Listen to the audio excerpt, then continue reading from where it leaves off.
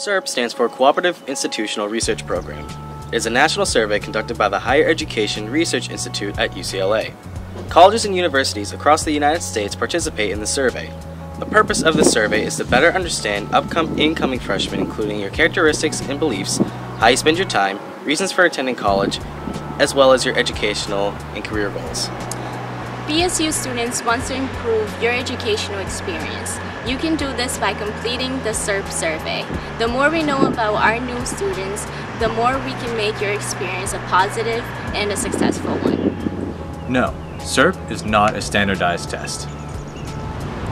Most students complete the survey in about 20 minutes, and the survey is completely online. Your responses will be kept confidential.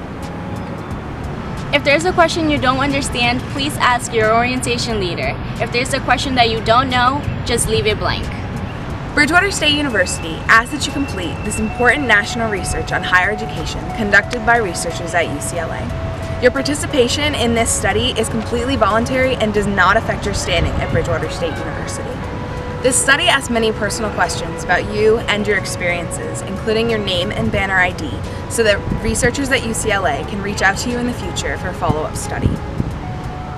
We ensure you that your responses to this survey are only used to help us improve our programs and student resources. Survey responses are strictly confidential, and your responses will never be individually identified in any findings or reports. Therefore, we ask you to be as open and honest as possible when responding, as your feedback helps us support the success and needs of all of our first-year students. Please complete the survey using the Chromebooks provided to you.